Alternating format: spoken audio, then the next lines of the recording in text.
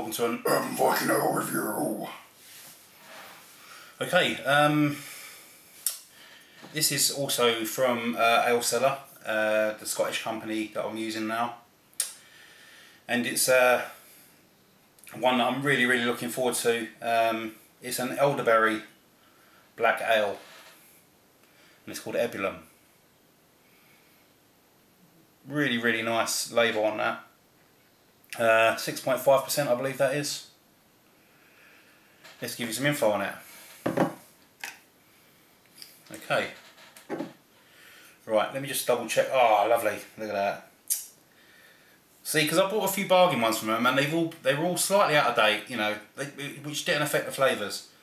Except for one. I might release the review on it. I don't know yet. I'll wait until I contact the brewery. But yeah, this one's August 2012. So lovely stuff. Let's give you some info on this. Ebulum is an elderberry black ale. Introduced to Scotland by Welsh Druids in the 9th century, elderberry ale was part of the Celtic autumn festivals, where the ale was passed around the people of the village. This recipe was taken from a 16th century record of domestic drinking in the Scottish Highlands. In medieval times, elderberries were used for many purposes and are known to be high in fruit oils. It is a rich black ale with fruit aroma, soft texture, roasted grain and port character with a gentle finish. Ingredients are malted barley beer, elderberries, roasted oats and barley and hops, and also bog myrtle. I think, who else was that? Albino Rhino done a Scotch ale recently with bog myrtle in it. He was trying to work out what it was. Anyway, the website is actually done by Williams Brothers. I didn't know that. It's brewed and bottled by Heather Ale Limited, Williams Brother Brewing Company based in Alloa. The website is www.heatherale.co.uk. So, really excited. 6.5% brewed with natural flavours, and it's an old style recipe. So, awesome.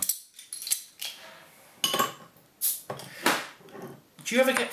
This is totally off subject. But do you ever sometimes get a bit of deja vu when you look at something, or a bit of writing, or a picture, and you think, hang on a minute, I've seen this before somewhere, or I've been in this situation before. I just got that when I was reading the description on this. It was really strange. It's past now.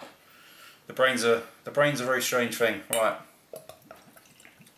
Let's get this in a glass. Looking lovely.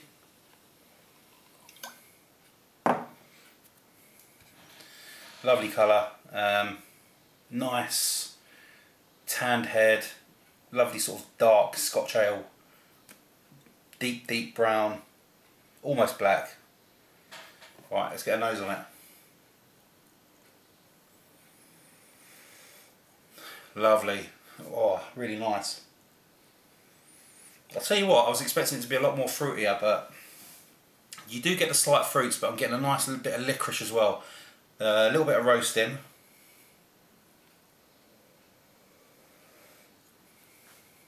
I'm getting like a really sort of dark, frothy chocolate.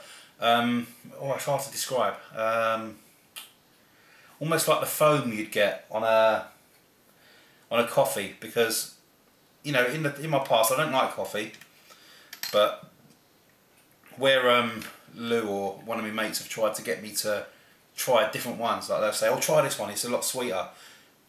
You'll always get the foamy smell, which is like a nice sort of sweet coffee smell, and I'm getting that with this as well. But it's got some really nice smells coming from this. Cheers.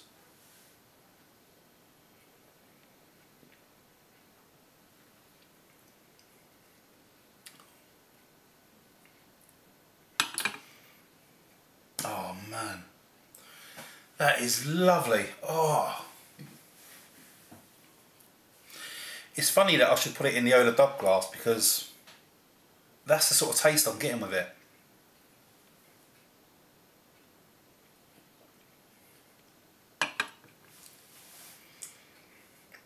Oh, it's lovely.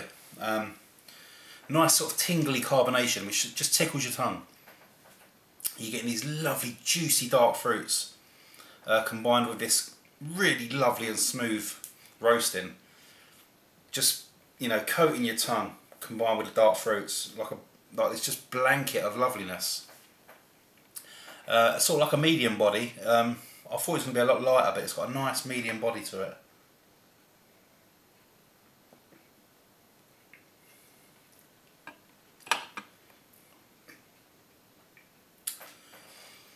I'll tell you what, that tastes like a Rochefort.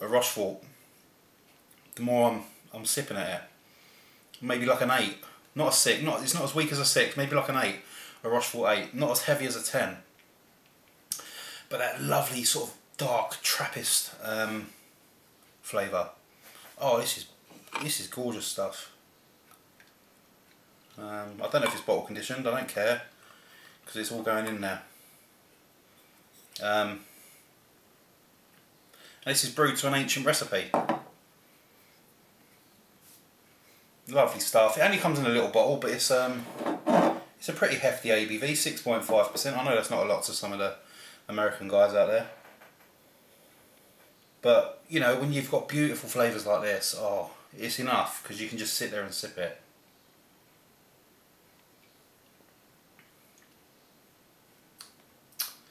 So lovely, really nice and creamy as well. No bitterness whatsoever. Just nice fruits, nice roasting. It's gorgeous. It's really, really good. That's going to get a 9.5 out of 10. I would have given it a 10 if it had a slightly longer aftertaste. The aftertaste is pretty quick, but you know, it makes you want to go back in again and try more. It's lovely, really nice.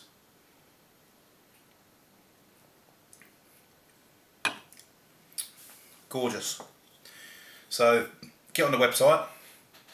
I recommend that one highly. Ebulum Elderberry Black Ale. I'll put a description. I'll put a link in there for the store that sells it, and yeah, give it a go. I'd love to see someone else review this. Thanks again for watching, and I'll see you again soon for an Urban Viking Ale review. Cheers!